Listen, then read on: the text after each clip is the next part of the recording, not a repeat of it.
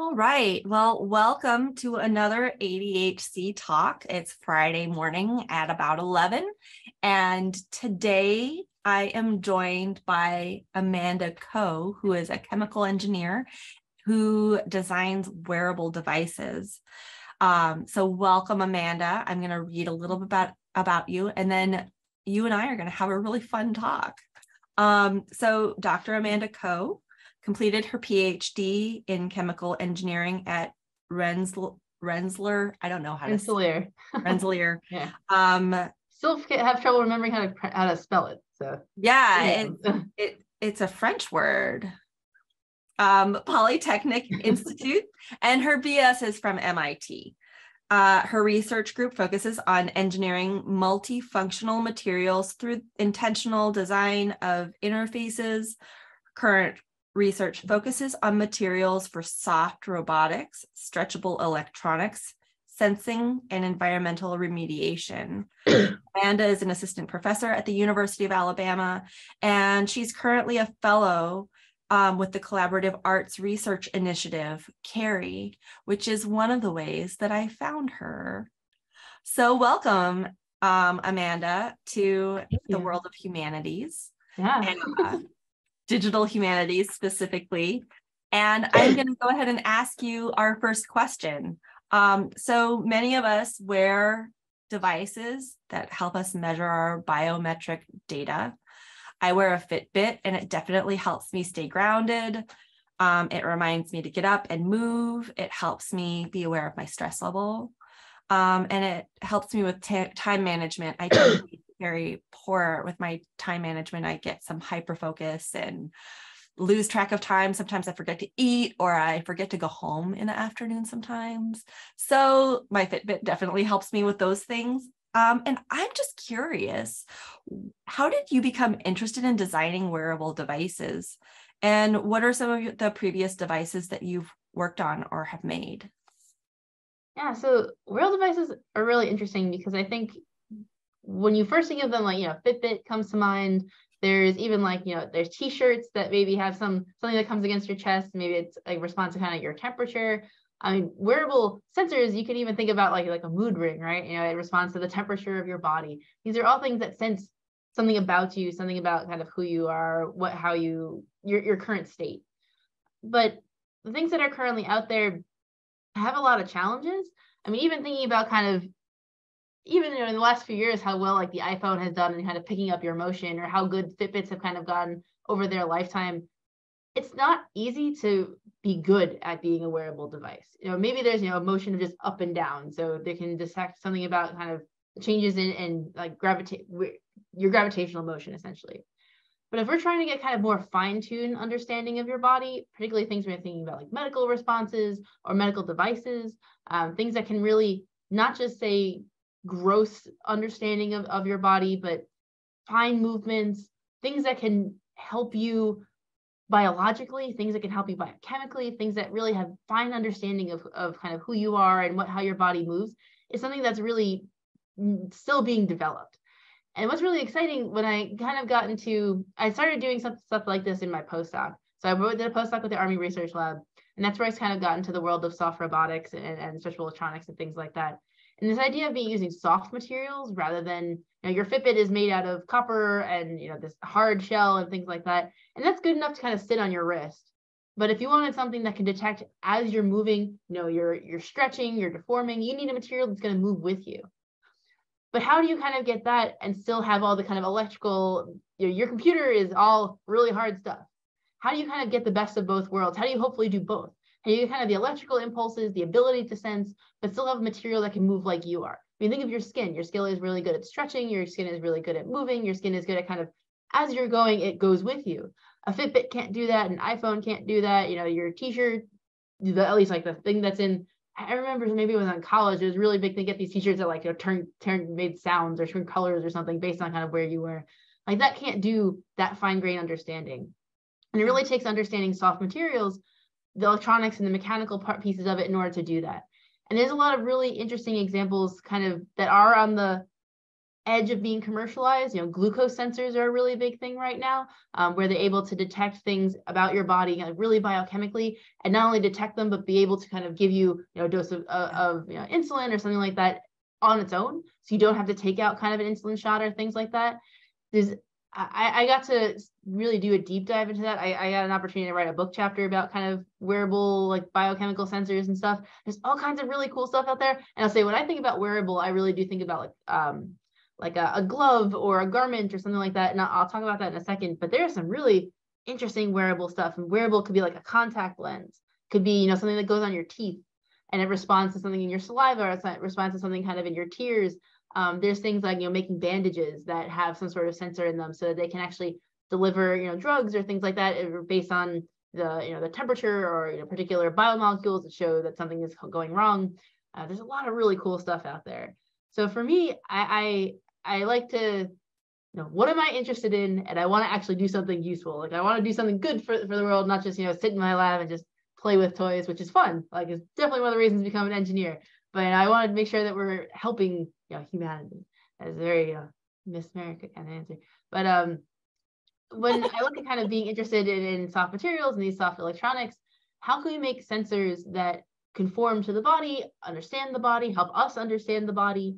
And particularly what I was interested in is really trying to get kind of the blending of sensitivity and signal. So there's a lot of stuff out there that either think of like if you weigh yourself, it's a scale. You step on it, it tells you how much you weigh. And it's pretty good at, you know, once you're above a certain weight, it can tell you with some amount of accuracy. But it's not telling you kind of really, you don't need the like nth decimal place. I don't care that I'm some number of 0.77777 pounds. Like that's not useful. There's also people who are working on super, super sensitive things. So think about kind of you can take your finger and you can kind of, my hands tend to be really dry. So I can put a finger kind of over my palm and I can feel every little bump. I can feel kind of the texture of my skin, things like that. There are people who are working on sensors that are really good on that end of it as well. I'm really interested in how do you do both? How do you get kind of these larger kind of measurements, but still get kind of those fine details? Because one of the reasons that I kind of first started thinking about this is that I was looking at sensors you can put in the soles of your shoes, for example. So something that can detect that you're standing up or how you're walking or things like that. And that exists. Like there are commercialized versions of that. They're usually pretty expensive and they're usually kind of restricted to like occupational therapy or things like that. But they do exist. What I was interested in is how do we kind of use those sensors to not necessarily predict, but see as you are getting injured or maybe as you're recovering, kind of that slow descent into something being wrong. And that's not something that's going to be a big change in, you know, I weigh this much versus this much, or, you know, I can't stand up versus I can. It can be, you know, as you're aging or maybe as you're recovering from a stroke or something like that, those small changes in how you're getting better. We're not able to capture that right now because not only does it have to be my whole body measurement, but it has to be those kind of fine changes of if I'm standing, you know, if I'm a healthy person, I should be able to stand with equal balance over both of my feet, kind of distributing my weight, and it should be kind of fairly evenly distributed over my feet. How do I tell that, you know, I'm slightly leaning this way or I'm leaning forward, or how does that change kind of based on a certain stimuli? That was something that was really interesting to me. In particular, from the beginning that I did my postdoc with the military, there's a lot of when you come back to service, or think of, you know, being at UA, big thing, you're back on the field, for example, you get injured and you want to be back on playing, or you want to be back on your role kind of as quickly as possible. And it's up to usually an occupational therapist or something like that to say whether you're good or not. And first of all, that takes a ton of experience. You know, not only just kind of your degree, but the time you take to kind of learn how to look at that. But it's very difficult to get that last, you know, 5-10% of, you know, you're really all the way. Certainly you can tell, you know, from injured to some amount, but that last 5 or 10% can still make the difference between whether you have to come back or not. Do you get re-injured because you weren't 100%, you were 90% or something like that? And maybe for me, that doesn't matter because I spend most of my time in the lab or walking around. But if I'm going to be on a football field and people are smashing into me at really big people are smashing you really fast, that last 10% can matter. Or if I'm a soldier in the field and I have to, you know, carry enormous amounts of weight, you know, so how do we detect kind of those last bits, the last stages of kind of getting better? So that was one of the things that really interested me at first in terms of wearable sensors and using kind of these soft materials, trying to understand kind of the electronics of them. It's funny because I definitely took physics my freshman year of college and was like, I'm done. I'm never going to do this again. Like, and then nope. No, not the case. Came back and decided to do not just my postdoc, but my faculty position that dealing with kind of electronics and E&M and things like that. And then, so I'm always kind of interested in how these soft materials can help people. And I say this a lot for kind of all of my projects, is that I never try to be a solution in search of a problem. I want to make sure that we have kind of what the problem is in mind as we're kind of making our material and making our sensors. And part of Carey, before I actually joined Carey, there was like a coffee lab, and I was talking to two of these professors, and they said they were interested in they were vocal professors at different departments, and they were interested in basically seeing, they spend a lot of time with their students teaching them how to breathe in a certain way, breathing that's appropriate for a singer. And there was all kinds of interesting conversations that we had about what that means, which is something I was not aware of at all. But again, it was similar to the occupational therapist, was that they required a lot of experience. They had to look at the person. They had to constantly, this is where you need to be changing. This is not expanding enough. This needs to be, and they had so much knowledge of anatomy. They're still working with me. They're amazing in kind of what they're doing. But it was a lot. It was very laborious. And it's also on the student side, you kind of just have to understand what it is the teacher is talking about, and internalize what it means that you need to expand more versus contract or move or something like that. So they were talking to me, is there a way to quantify that? Because, I say particularly as my generation / certainly the next generation, when I see like a video game, like, okay, I need it to be 10. And if I get to 10, then I get the next level or something like that. So give me a number, and then I can try to achieve that number, and I'll do kind of whatever it needs. So is there something we could do about, changing your breathing behavior? And this is not kind of how they put it, but I think about things in terms of numbers and video games and things like that. Now, how do you give me kind of a number to achieve? And then I can figure out what I need to do that. So is there a way to quantify essentially this kind of breathing motion, this breathing behavior?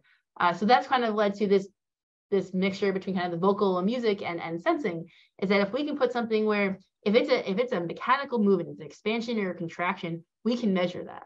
We can take our sensors, these kind of deformable, these kind of stretchable materials, and put it on the body. And how we put it on the body is an interesting question on its own. But basically, how do we detect that your chest is expanding or contracting, or that your posture isn't very good? And maybe those are kind of simpler ones. How much is it expanding or contracting, but all along the torso, all the different pieces of your anatomy, the sides of your anatomy, things like that. We can kind of put these sensors and hopefully extract numbers of like, this is how much, this is where you are now, this is where you were maybe when you first started, this is the trend that you're making. Maybe you can think about, exercises you did, or practices you had that worked and practices that didn't, based on kind of, you can see where your numbers were changing or not. I think it's really powerful to be able to quantify how your performance is changing, essentially.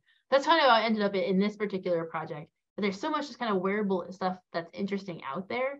I think there's a lot of really interesting work now of how do we translate it to being useful. A lot of people have made interesting materials, and certainly I will continue to make interesting materials. But how do we make it so that someone in the humanities or someone in music can use it? It's not just there's like a really classic picture of a grad student's like finger in a paper where they have like a sensor right here, like, look, they can do that and then detect it, which I mean is good, but like that's not getting us anywhere right now. So how do we kind of make that next step? Yeah. Oh my goodness. Like, as you're talking, I'm thinking like all of the spycraft movies that I've ever watched. And I also am thinking a lot about like Octavia Butler's Xenogenesis series. I don't know if you've ever read those, but like just when you talk about like our skin as sensors, or our skin as wearable devices, or like comparing them to our skin or our anatomy, like what you get to work on is like bringing to life all of this sci-fi fiction that we've read for fun. And I just think that's just like such a dream job to even be able to know how to do that. So you've spoken a little bit about your current project already, about the wearable device for breathing. So I guess I want to know more specifically, like, what are you hoping to measure? And how does that even work? How are the sensors that you're working on worn? And what kind of sensors are they? Like, what does that even mean? Because you say that, like, there's a lot of different kinds of sensors. Yeah. So like, what are they, and what are they measuring, and how do you put them together in order to correspond with each other and come out with a reading? Yeah, so I'll start kind of the thing that my lab, our like bread and butter kind of thing, is making something called dielectric material. Dielectric material is part of a capacitor. Capacitor is one of these kind of fundamental units of a circuit, and I am, again, remembering that physics from E&M wasn't my favorite thing in the world, but now I'm actually going back to it. So I don't pretend to be an electrical engineer, but the basics, you have resistor, capacitor, inductor, you have all these sorts of things. So we focus on the capacitor, we focus on the dielectric material. The capacitor is really simple. It has a top plate and a bottom plate that are both conductive, and something in material that between that's a dielectric material. You put kind of a field across this. The dielectric material polarizes. So you think of kind of pieces, molecules in that dielectric material will respond to the field and orient in a certain way. And that's how you can store power. And that's kind of, or store electricity. Again, I want to be careful. Right. I mean, you're talking about Back to the Future at the moment, right? Yeah. Like, that's what I'm seeing is the flux capacitor and like storing the energy gigawatt, and moving through time, right? Gigawatts. Pretty sure. I think everyone you say when your kid is gigawatts, and that's really gigawatts. It's like, wow, who made this decision to like say it this way? But yeah. But so we make this material that goes in between the conductive plates essentially, and trying to make it polarize better. And there's a lot of materials out there that can do this. There's a lot of ceramic materials that can do this, but ceramics are hard, ceramics are rigid. That doesn't really do it for us. If we want to have something that's deformable with the body, so we want to have a polymer being this kind of soft, stretchy material. But polymers on their own, there's something called permittivity, which is like how good essentially the dielectric material is. And we want the permittivity to be as high as possible. And most polymers are like 2, maybe they're 3. And you can change the chemistry of the polymer. You can know they're basically this number. And there's not a lot you can do to that. What we do is we mix things into the polymer, making a composite to increase that permittivity without having to change anything about the chemistry. And what I did in my postdoc and kind of what our power zone is actually using liquid metal. So we use a metal that is liquid at room temperature. Going back to the sci-fi, think Terminator 2, the like metal guy, that's what we're working with. We cannot do that. If we could do that, my career, I could just retire now. But we're able to basically mix this liquid metal into it, and we increase the permittivity. We make it more sensitive. We're able to kind of respond to these fields better. So we take that material, and it doesn't have to be liquid metal. It can be any kind of other conductive materials, things like that. But we can basically, again, blend keeping it soft while keeping it kind of electrically interesting. And we're very good at doing that, understanding kind of the trade-offs and tuning those two things. And liquid metal is interesting because how much do you want to use it? It's fairly expensive. So when we kind of think about this as a real final application, we always have to think about what our filler is. But we take that, we make that dielectric material, and essentially the way you actually make it as a sensor is that capacitance, the kind of what we can read, thinking like an ohm meter or a multimeter, kind of things that maybe like an electrician can have, always has in their back pocket, is based on how thick the material is.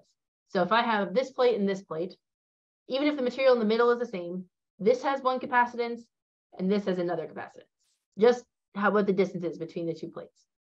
If I take a material and I stretch it, it gets thinner. If I take a material and compress it, it gets thinner. So you can say what the change in capacitance is directly related to how much it's stretched or how much it's compressed. So we can make kind of calibration curves. We do all kinds of stuff with this material. Basically, it's just to say, if you stretch it 20%, we know what that number should be. If you stretch it 40%, we know what that number should be.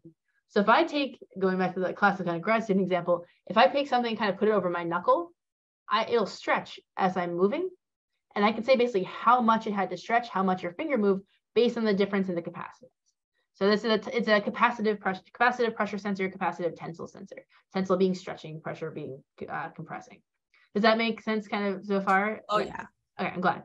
So that's kind of the bones of it, is that it's responding to either compression or tension or something like that, and it compresses or it does something kind of changing that thickness. So the interesting question that you asked though is how do we actually wear it? Because putting it on the body, I'm not just gluing things to you. People don't tend to want that. Even There is actually a lot of work in, I don't know if you've done like EEG or EKG or things like that, the like nasty, wet things you have to put on you and they clip stuff on. Like that's unpleasant. It's also not very robust. Like it moves, like you can't do anything while you're doing that. It's gross because you'll have to wash all that stuff off. Like I've had to do a lot of like heart monitoring and stuff, and you just go home and you're like, want to take a shower, getting all that stuff off of you. So how do we do it where you can get kind of motion and things on the body without having to have kind of that wet connection? So what we're actually trying to figure out what the best way is to what the garment. So we're gonna put on a garment essentially. What does that garment need to look like in order to best move with the body? And what fabric? So it's gone, and it's very like going back to kind of it started with art and then went to engineering and it's kind of going back to art as well. Is how do we kind of make something? How do we construct a garment that can do that the best? And I actually really like to sew, so I was really excited. We actually brought a sewing machine for the lab, and we've been using it to make. It's like one of my career goals is to be able to like actually have a research sewing machine. But we actually started collaborating or working with someone in our dance costume. I don't know if it's costume department, but she works on Tiffany Yeager. So she does costumes for ballet where, you know, they have to stick with you. These people have crazy amounts of movement and they're doing all kinds of stuff. And she's really excited to work with us and say, okay, how do we make something that can be worn on the body? And that basically, the idea is as I'm breathing, the garment will expand with my breath. And as I'm moving, the garment will expand basically that the fabric will move with whatever I'm doing. And the next question is like, once we have that garment, how do we put the sensors on it such that the sensors will also move with the fabric? And these are kind of surprisingly different questions. Even just kind of taking our material and taking our dielectric or our sensors and putting it on fabric has been an interesting challenge. Our initial material we worked with was a polymer based on silicone. And the most common thing that people will think of silicone is it's a lubricant. You know, it's really slippery. Really slippery means that it's not good to glue things to it. So it's funny, even these kind of like classic, this will glue everything. Nope, does not work. So how do you actually stick that to the fabric? We've now transitioned to a slightly different polymer, different soft material, which kind of just melts into the fabric. And you know, fabric is a weave, right? It has pores. So if you just kind of melt into it, it fills those pores and will kind of stretch with the fabric to some extent. It seems like that's been working, which is nice. So I have one really good undergraduate student, Gabrielle Motley, she's a Randall scholar, so all kinds of good research stuff. And she's been working hard and really trying to figure out how we can put these materials on the fabric. And then as we stretch it, does it stay actually stretching with the fabric? Does it not delaminate or kind of like peel off? But she's kind of figured out maybe a system that works with that. The fabric, I think we're ending up using, Tiffany gave us a whole bunch of different fabrics, basically different types of spandexes, whatever the plural of spandex would be. Everything from this really open weave to like compression sock kind of type of material. And Gabriella figured out how to kind of put this on, we think, in a fairly robust way. So now she's actually going to go back and actually try and make the garment. And I think that we're looking at now, and I think maybe because we are a team of largely women of different sizes, women of different backgrounds, it's important even now to kind of start, if we want this to be something that can be useful for people doing any kind of breathing behavior, it should fit everybody. It's not something that's going to fit one body type. It's not going to fit, one height, anything what your body looks like. We want to make sure that this is going to be useful for anybody. And it's funny because even on our, I have 3 undergrads who are working on this with me, which they've all been really great. And even between them, we have very different body types, different heights, things like that. I think Jordan Evans and Anthony Joyce, so they get a shout out as well. They've all been trying to keep in mind, how do we make it so it's not just like a tube and it only works for one person. So we're thinking of kind of like flak jacket kind of thing where it goes over your head and maybe like snaps or has something tied down the side, so you can make kind of different height, different widths of it. It's probably going to still have a couple different sizes. The thing is that we're interested in when I talked to the vocal professors, they were interested in all these kind of different locations on the body. And someone who's 5'1", if I put a sensor here, and then someone who's 6'1", I put a sensor here, it's in a different place on their body. And you're not necessarily going to get the same measurement. So how do we kind of figure out on these different sizes, where do those sensors need to go? So that's kind of the next step in the work, is that once we have a garment that does seem to kind of expand and contract and move with the person, where do the sensors need to go in order to kind of get all the data that we want?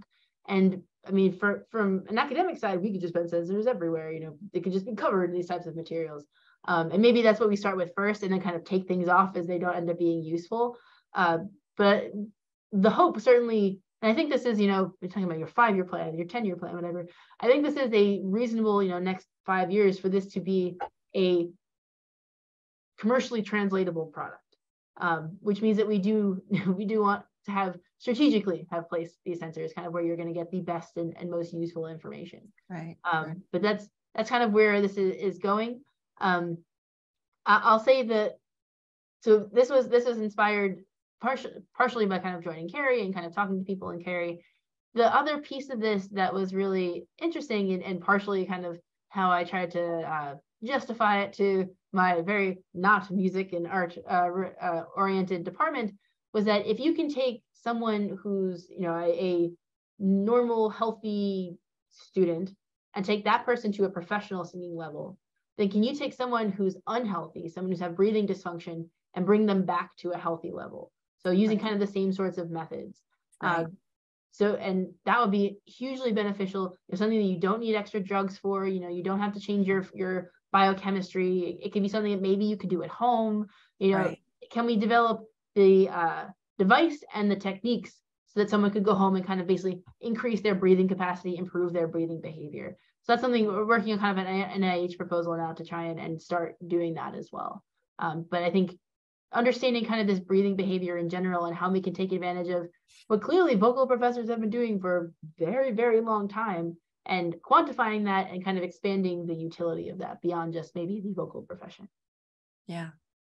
So interesting. Like, I'm thinking about people who have had surgery and have had to be intubated. You know, they always give you that breathing thing where you have to make the thing, like how this could change like that experience, and people with beginning stages of COPD and asthma, and just like how many different things there are out there. Even recovering from like pneumonia and bronchitis can be so challenging because breathing is such an issue. And all of these people that have long COVID and lung issues with that, like there's just there's such a diverse demographic of people that this could really improve their quality of life. I just think there's just so much out there.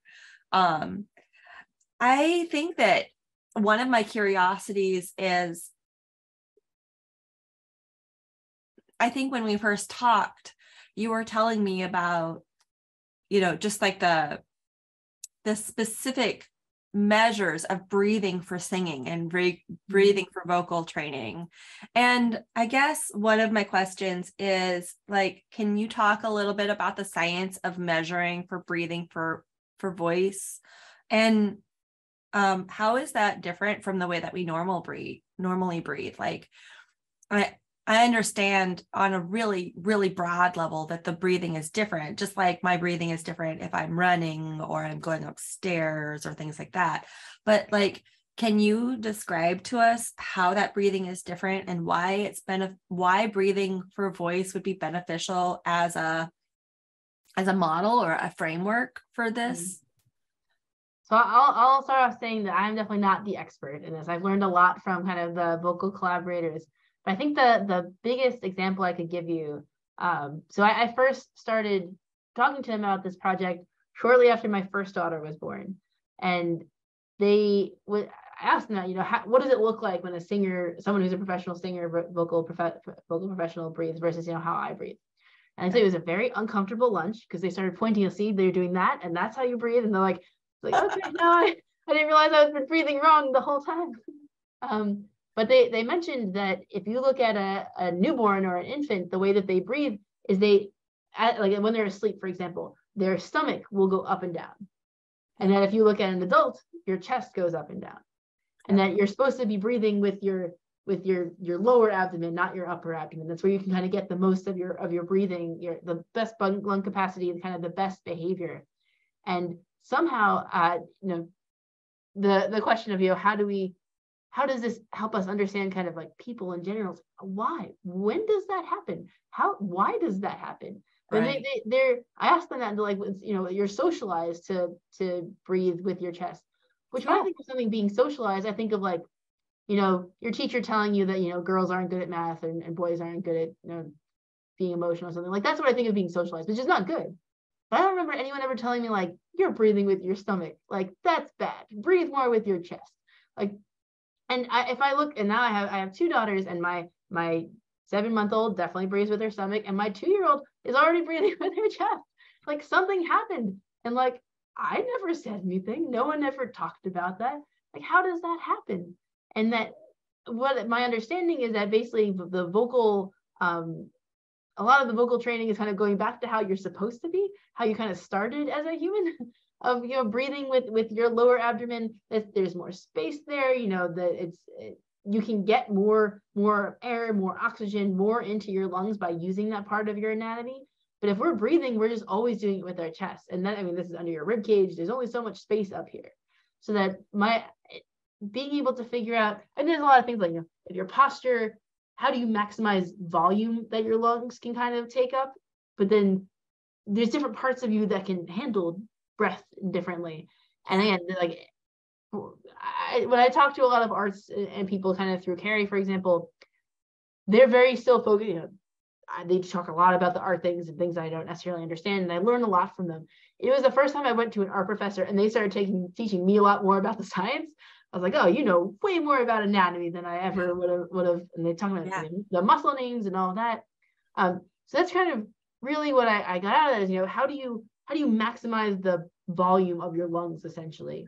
And the way to do that is to control your abdomen, control the volume, control the space that your lungs take up. And you don't really think about that. I mean, if you're hunched over, I mean, that's, you're contracting, or if you're anything, you want to be very over your center, you know, things that made me sound kind of like yoga-ish, you know, being very centered and being kind of like aligned and things like that.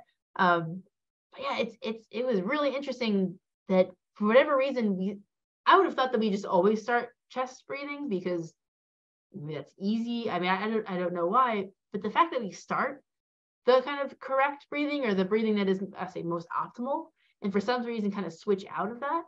I'd wonder if, you talk about running and walking, I'd wonder if there is something about how, like, the chemistry, or kind of how oxygen transfers, then maybe there's something that's easier about, like, it's more efficient or something when you have to do it really quickly, that kind of takes advantage of maybe the more chest breathing. But I don't know that I've ever seen anyone actually try and study that, and what kind of that biochemistry looks like. But it is, I mean, I literally, when they told me that, I went home and my daughter fell asleep and was like, they are correct. Like, she is doing the thing that she is better at breathing than I am, essentially. And she has been around for a few months and I have been around for much longer than that. So that was just wild to me, that was something that really was important for this kind of vocal and all of that. I mean, they had mentioned that they had, like, had a colleague who had some sort of breathing illness and was able to overcome it, like, had something that would have set back, someone who didn't have this training significantly. Like, breathing just would have been a challenge for the rest of their life. And because this person had this training, not only were they able to overcome this setback, but they were still singing professionally. So they were still singing better than I could, and they were still breathing better than I could, even though they had, parts of their lungs weren't working. And it just seems like such a powerful thing to tap into. Like, yeah, I'm glad that, I love Broadway. I'm glad that people can sing, like, that's great. But how tapping that into people who, there's so much, pharmacokinetics and people trying to understand new drugs, and it's always hard and things don't work the way you're supposed to, and people don't always take them the way they're supposed to. It was just a thing of, and when I say just, it's not easy. I mean, people come and they major in these things, right? Like, there are people whose jobs are to train it. So I don't want to minimize that at all. But harnessing that instead of having to change something about your biochemistry just seems such a powerful tool to get people able to breathe more optimally again. Yeah. I don't know. I just think so much. Like, I know when my kid was really little, he had terrible asthma for like 2 years, his first 2 or 3 years. And we always had to do like breathing treatments and, lots and lots of albuterol, and I remember reading a lot because academics attack their problems and solve their trauma through research a lot of the time. I remember reading a lot about how when you hold your child close to you,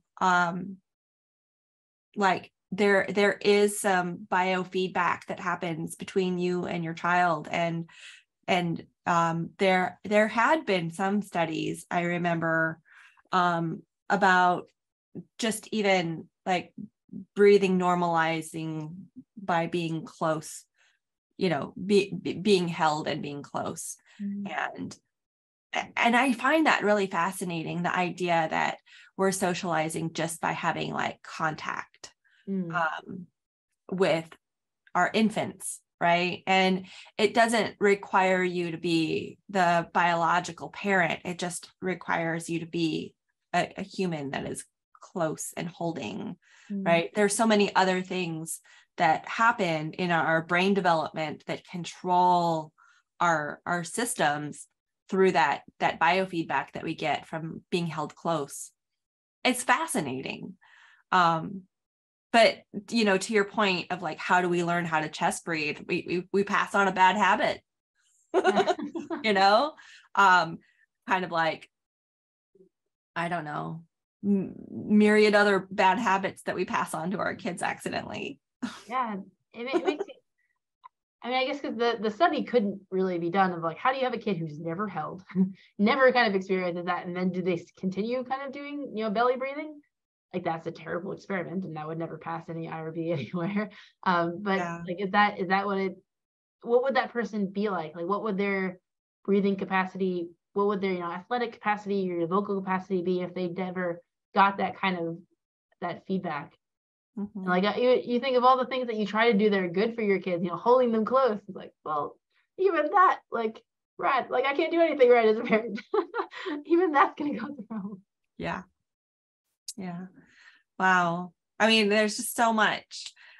This leads into my last question, which is a very humanities-based question. We've got, in humanities conversations, they're very different from science conversations sometimes, although they are often on scientific topics. Humanities folks really like to take like the science and ask the big picture questions about them, about how does this make us human, or how does this apply to being human, or how does this impact us, right? Any number of questions that Donna Haraway asks apply to your work. So I have the question. I'm intrigued by the idea of considering wearable devices as a humanistic pursuit, something that allows us to develop a relationship with our bodies and to understand ourselves on a new level. How do you think a wearable device changes our perception of what it means to be human, or to know ourselves as human? And what kinds of impacts do you think devices have had? And what kinds of ideas do you have for the future impact of wearable devices on our understanding of what it is to be human? Yeah, it's a big question. You said humanities like the big questions. Yeah. I mean, I think that one take on that, and I don't know if this is really getting at what you're asking, but I think that especially with all the AI in the news right now, and when we think of robots and science fiction, there's AI, which is these computers that just kind of exist in the ether. Robots are maybe this physical manifestation of that. But certainly when you look at sci-fi, the next step closer to humans is the bionic people, right? People who have replaced their legs or arms or limbs or organs or something with robotic parts. But if we get to the point of kind of wearable sensors where you are like, can you just be broken down to a series of numbers? Like your movement, certainly the type of things I do are movement and position and things like that. But everything about your biochemistry, if you can be put into a computer, it's just like a running set of numbers. Like, what does that actually mean? Like, that file is you, or that file was you yesterday. I can track all of your movement.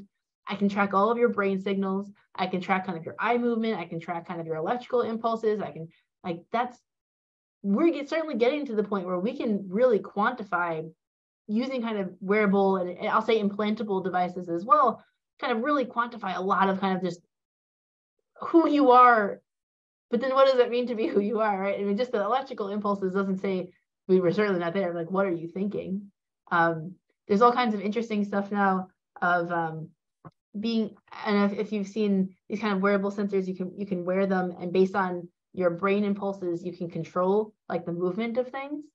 They're actually at the museum in Huntsville, they have an example of this where you can kind of play, it's like a toy version of it. And certainly it's not perfect. And there's a professor at UA who's working on doing something like this, but like we can do really good job of at least picking up these signals. So like where I feel like it kind of blurs that line between, there's right. Like there's human and there's robot, but like if you can be numbers, if we can just say you are a series of numbers, like, but you're not, right? I mean, you say you're a human, and in science and engineering, it's much easier to deal with a series of numbers. If you were a series of numbers, we could cure everything, like we could treat everything would be perfect, and you're not. I mean, certainly one of the things that comes up a lot in research is I teach health and safety. And, you can take all the fluid mechanics and all the reactor design and all of that, and everything works perfectly, and then you put a person into it and everything falls apart.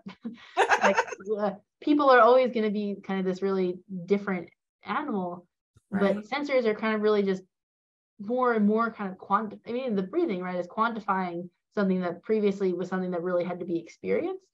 I think that's really interesting. And I suppose also there's the aid aspect of a lot of these sensors. So it's not just what your status is, but what can we do to kind of change that status? So the glucose monitor is a really good example of like we can register your glucose and we can like basically just immediately give you insulin. But there are also examples, I mean, this is kind of maybe I always go back to kind of the robots, is that if I'm wearing a sensor that can tell that I'm standing and I want to jump, and it is trained that when I put this amount of force onto the sensor, it is going to give me feedback of twice that amount of force. So I can jump higher, I can run faster, I can be stronger. Iron Man is in the future, but it is not inconceivable to have kind of these devices that can tell basically what you're trying to do and amplify that. Right. And that's just kind of nuts. And whether it's military or athletics or things like that. And it all really comes down to sensors. Because if I'm working with a group or on a project now that's trying to look at kind of like construction workers, where there's a lot of really labor intensive tasks that you have to pick something up. It goes along with nurses as well, where you might have these kind of smaller people who still need to pick up, doesn't matter how big your patient is, you need to be able to move them off the bed or whatever. And be really useful to kind of give that person basically extra strength beyond what they could normally do. But there are devices that try to do that now, and because they can't sense where you are and kind of what your force is now, they tend to give too much, or they give it in the wrong direction and ends up hurting you or kind of making you extra tired. So these sensors are really going to enable all these kind of additive and kind of things on top of what you can normally do, which is really cool and really exciting. But then, again, it kind of blurs the line maybe somewhere there of, are you numbers, where is the human to the bionic to robot kind of thing?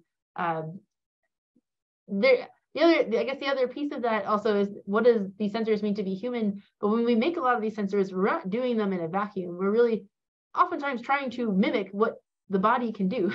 Like your nose is an amazing biosensor. We can't make anything nearly as good as your nose. Like just at picking things up, and your tongue is a sensor, your skin is a sensor, your hands and your feet. Everything we're doing is really trying to just get as good as we are. But then we take the sensors and we put them on robots. So not only are we kind of putting sensors on us and kind of making us a lot into kind of numbers and data, we're trying to get robots to be more like us. So having a robot that has skin that can respond to and understand the environment, that can balance itself better because it has sensors on the bottom of kind of the feet, and we can make, just going to kind of animals, birds that can sense air better, or robots that can sense air better like birds, so that they can use less power. And we're really trying to use these sensors not just to kind of quantify us, but to make robots more like us.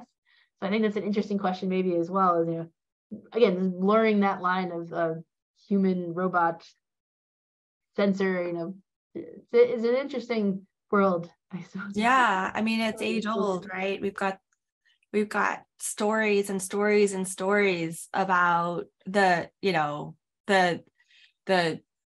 blurred line between robots and cyborgs and humans.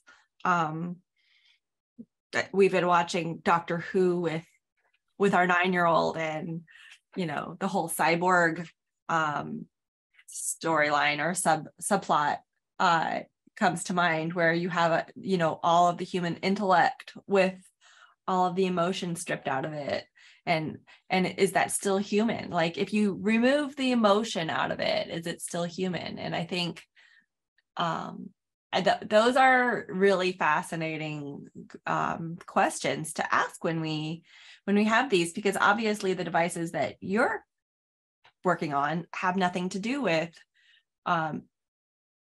altering the emotions, but certainly they can monitor and leverage emotional response, right? And it makes me think of, do androids dream of electric sheep and that kind of stuff, where if it walks like a duck and talks like a duck, at some point, is it just a duck? Like, yeah, it definitely, we're not there yet, and I don't think I don't know what the timeline is, but definitely science is moving in that direction for sure. Yeah. I have a sister who's a paramedic, and she certainly could use some of that, extra strength. She has a similar build to mine, and lifting stretchers and you can get hurt really easily. People, especially people who are paramedics and nurses, and they're not going to say, oh, you're big and I'm small, so I can't pick you up. Like, they're going to do it anyway. But then nurses have horrible back problems and things like that. And how can we take these people who are putting their bodies on the line and make things better for them? Absolutely. This has been so much fun, Amanda. I just want to talk forever. But we're coming to time. And I was wondering if you have any questions for me as we wrap this conversation up. I think in talking to you, I think I've gotten a better understanding of what humanities means, I suppose. Because I feel like humanities was a class I took in junior high that really meant English and social studies. So like, what is humanities? What is digital humanities? I appreciate kind of getting the chance to, I mean, again, there's this last question of like, what does it mean to be human? I think I don't think about stuff like that very often. But I do read a lot of science fiction, which I think does often ask, what does it mean to be human? So I don't know that I have a question, but I think you've given me a lot to think about, kind of just in time. I have a lot more that I want to chat with you about informally, not being recorded. But as far as just like the crossover between those things, like, because I read a lot of science fiction too, and I read a lot of like post-human theory, and just the fun questions of like, where are the lines between human and not human? Like, how do we define that from like post-structuralist ideas? Like, when you pull things apart and really start trying to categorize them, like how can you find a stable category that is human? What does that mean? Right? So more conversations to come, but I just appreciate your time so much. This has been so lovely, and I think so many people are going to enjoy listening to your talk today and just thinking about all of these things, especially a lot of humanities folks are we get super curious when we start hearing scientists talk about stuff like this. So thank you for offering your time to feed us with some fun ideas. Great. Well, thank you so much for talking to me as well. Yeah. So we're going to go ahead and wrap this up, and this has been great. And I'm going to stop recording.